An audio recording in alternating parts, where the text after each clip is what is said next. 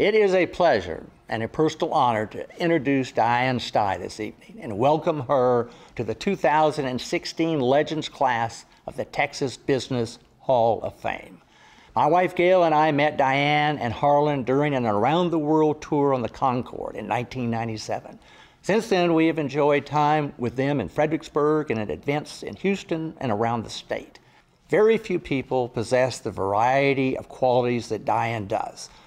Her leadership skills and the manner in which she deals with and cares about people are highly unique.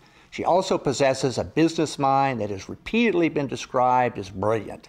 The proof of that is her co-founding and the success of Owen Healthcare and the founding of Mansvelt Investments. The thing that impressed me about Dian 20 years ago and still does is her fullness of character. There's nothing about her that doesn't exude integrity. Once you've met Dian, you know you've met a dynamic and very special human being. She can easily be defined by the value she places on sharing her assets and the support of countless initiatives through the Dian Graves Owen Foundation. Dian is an all-around Texas businesswoman, and I admire her very much. You will hear more tonight about Dian's exceptional accomplishments and her contributions that have made a lasting impression in our Lone Star State. I simply want to add that as Dian joins a distinguished list of Texas legends, including 9 other outstanding Texas women, we can all be very proud and honored that Dian is now part of the Texas Business Hall of Fame.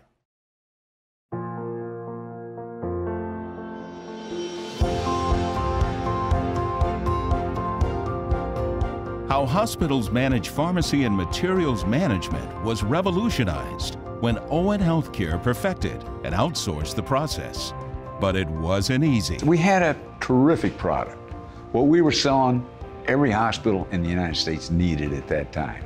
The key to Owen's success was outstanding personnel. Life is really tuition. You learn a lot more from adversity than you do from success. And it's all about making decisions. One thing that was very important to me, along with developing the people of Owen Healthcare, I wanted them to know that they weren't there counting pills.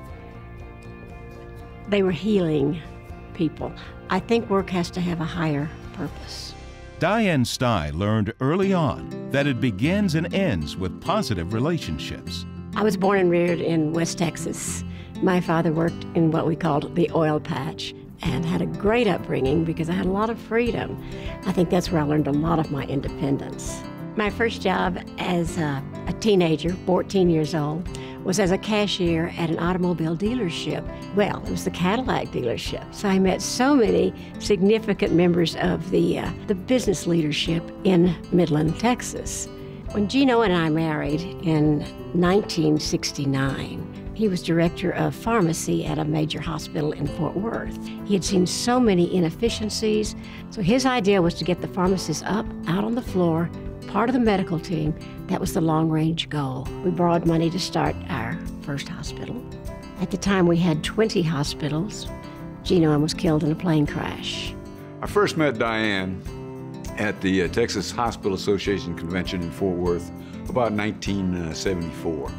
The next time I really got to know her was after Gene's death. She became chairman of the board. I was president of the company, and we worked together very closely over the next 22 years. Every life, every business, every career has those challenges.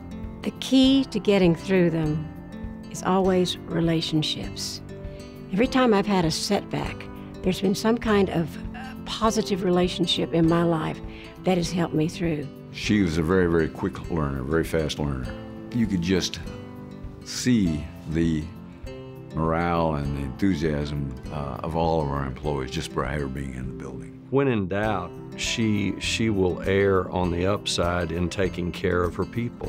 When she thinks about cuts, it's never cutting people. That's not the way Dian solves problems. I've always had the attitude that people don't get up in the morning planning to do a bad job.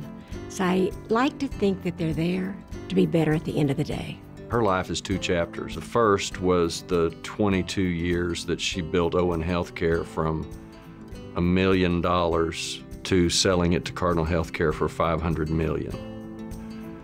That's chapter 1. Pretty impressive. Giving it away and being a world-class philanthropist is chapter 2. Founding Mansfelt Investments ensured a steady flow of resources to the Dian Graves Owen Foundation and the many charities it supports. Like a lot of family offices, because that's what this is, goal number 1 is capital preservation. Well, quickly we took care of that. We're not afraid to be a one-trick pony, and it just so happens that the trick was oil and gas private equity. Leaving Owen in 1997 and starting Mansfelt Investments led me to evaluate things that were most important to me, which is giving things away. We don't have a mission statement at the Dian Graves Owen Foundation. Whatever is a good cause locally that will help the town, that's where we try to place our bets, put our money, make our grants. My civic involvement in Abilene was very important to me, and I believe that business people must be involved in the growth, the well-being of their cities. We have 3 universities in Abilene. I've invested in all of them. Oh, I think that she believes in giving back. I think she feels like she's been fortunate and that other people have helped her get where she is, and she recognizes that. In 1984, I did the thing I was probably most proud of. I established an ESOP for my employees. Therefore, instead of me owning all the shares, they now could share in the company they had built. That scripture, to whom much is given, much is required, that's Dian. And I don't think she can wake up a day and not act on that. Dian's instincts have always been focused on others.